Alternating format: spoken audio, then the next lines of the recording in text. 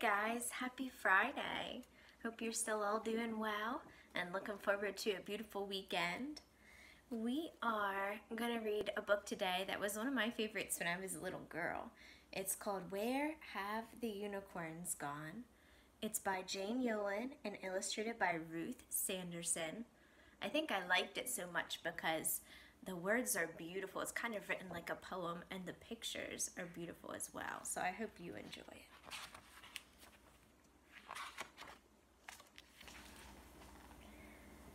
Where have the unicorns gone?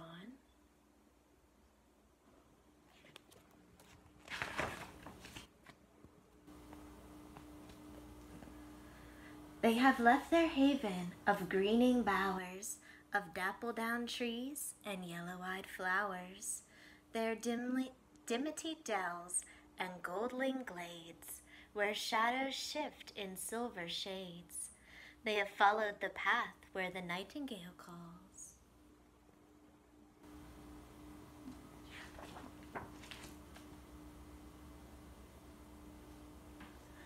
Down, down to the water that tumbles and falls, to splash in the silver drifts of pools.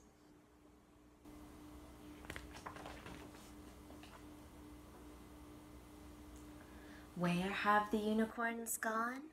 Routed by gouts of iron-red flames, by helmeted knights and their steel weapon games, they have galloped past castles of towering stone, gouged from the hillsides from which birds have flown, past iron-plowed fields, past grazed over ground.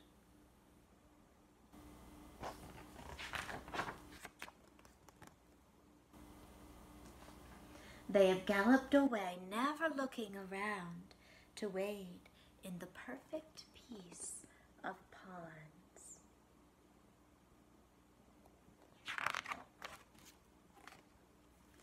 Where have the unicorns gone? Startled by turns of the collecting mills, echoing hard through the catacombed hills, and the chuckering trains on the long dark miles, and the sawing of trees, and the stacking of piles, and the cataphonetics of city and town.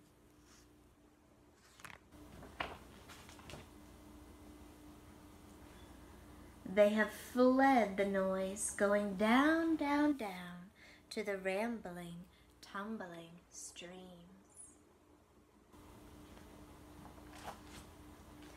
Where have the unicorns gone? They have scattered far from the noxious smog, wrapping themselves in wee wisplets of fog, leaving the iron-sharp city streetscapes, fleeing in graying and tattered moon capes, away from the scenting of fire and fume.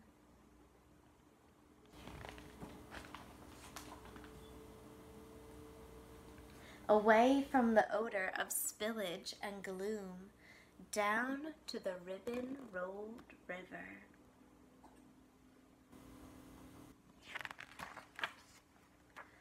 Where have the unicorns gone? They have bounded beneath the webbing of wires, the contrails of rockets and other steel flyers.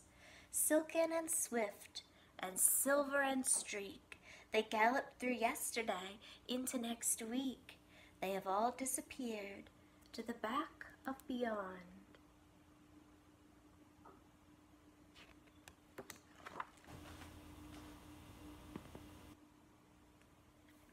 And into the flowering moment of dawn, down, away to the endless sea.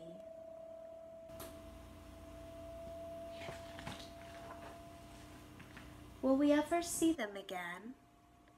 If you go at night, when the moon is full, when the waves and tide exert a pull, if you bury your toes in the shadowy sand and cast your eyes away from the land, in the moment that separates nighttime and dawn, the instant of daydream that's here and then gone, you might see the toss of a mane or a horn, and the wavery shape of escaped unicorn.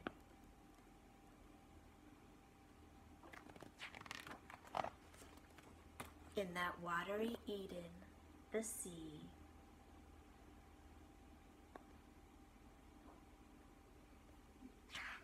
And that's the end. I hope you enjoyed that too.